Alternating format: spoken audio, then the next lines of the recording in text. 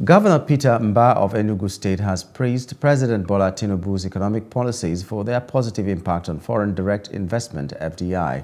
He stated that the state is safe for investors to invest in and is seeking collaborations with the federal government for the construction of a cargo terminal and the completion of the international wing of Mbah International Airport.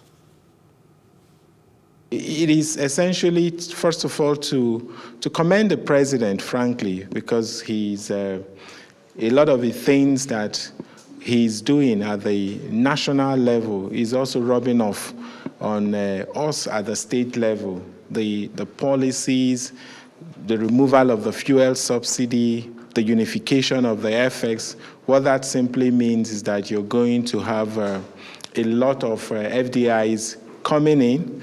And so we're also going to benefit from that.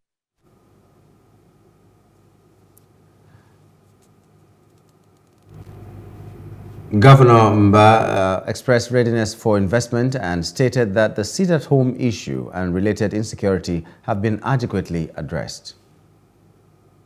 So the sit-at-home thing is gone. We no longer have a sit-at-home in Enugu, and I dare say in the southeast.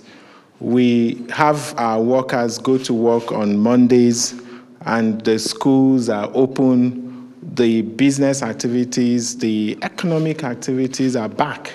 So what we're dealing with now is to erase that sad memory from our history, so it's no longer there.